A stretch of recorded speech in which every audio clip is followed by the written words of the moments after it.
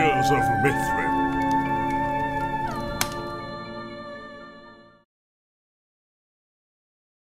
At the Sign of the Running Horse, narrated by Dolynuik, Part 3, Weapon of Choice.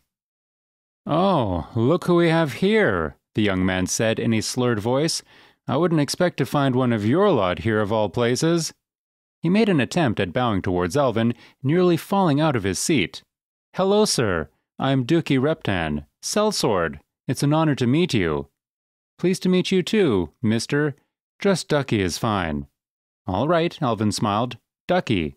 I am Lieutenant Elvin Ranley, late of His Majesty's Men of Foot. You can call me Elvin." He smiled. Ducky nodded back, then took a long swig from his mug.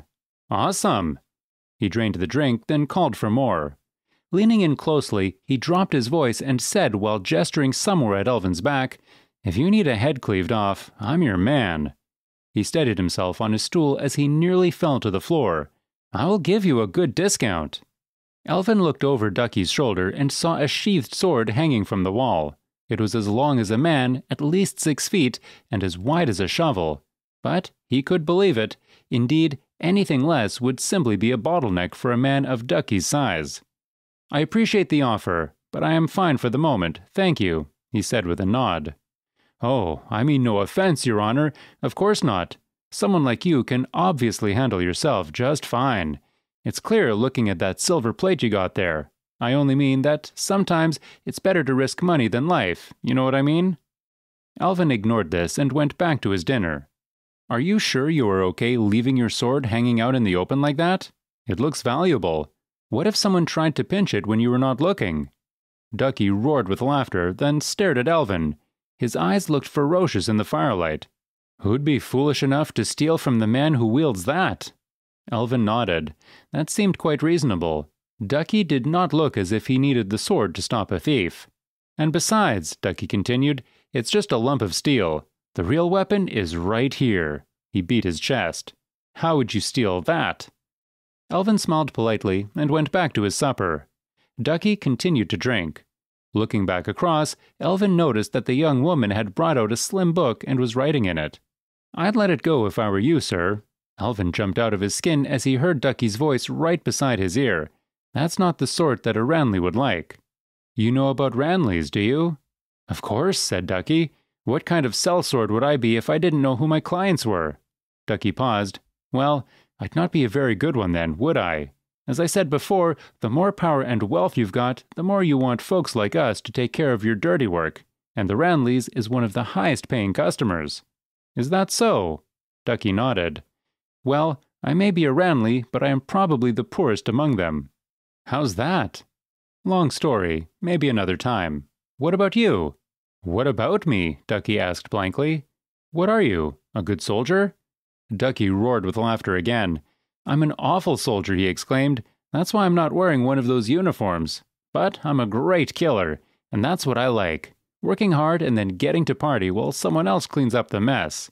He drank again. "Anyway, as I was saying earlier, you'd be better off finding a woman to talk to in pubs better suited to your status. Blood doesn't mix, does it? That's what you folks are always saying." Elvin sighed. "Ducky, not every nobleman is stuck up like that, and not every noble family has a fortune. My father was a Ranley, right enough, but mother was a commoner." He sipped his drink and looked at his food. He got cut right out for it, too. Ducky went silent. After a while he muttered, "Still, a commoner and a street urchin are like whiskey and water. You can guess which one is which." "How would you know? You do not even know the lady." Ducky gave him a strange look, then said quietly, "A rat knows another rat when it sees one. And you're free to make your choices, my lord. No one is getting in your way. Certainly not me, when I don't need to get tangled up in schemes of some assassins or thieves or worse. I keep an ear on the news that comes from the front lines, and I hear stories. And I recognized you the moment I saw you. The hero of Blood Valley. I respect you because you're not like them. Selfish, money-grubbing, lording cowards sitting on our shoulders like ghosts. You're actually brave. You're a fighter. To orphans and abandoned like us, you're our hero." Ducky slowly got up from his seat, wobbling as he did and dragging up the heavy mug refilled for the umpteenth time, and added, "It was nice meeting you, sir." He He attempted a salute, then walked away back to the table. Ducky's nose wrinkled. The air in here is so foul, don't you think? And I don't mean the tobacco or the stale ale. Elvin sat still for a while with a piece of bread in his hand. Ducky's words had left him thunderstruck. He did not really know what to think, but he could not help feeling some shame for thinking so low of the man. Should he call him back and apologize? Perhaps not. Ducky had started to dance again as the music picked up, and this time a few young men and women joined him too. No, he would leave things well enough alone. This was not the time for confrontation. He finished his food and got up ready to go and find his bed. For a moment, though, a thought struck him. What had Ducky meant about the air?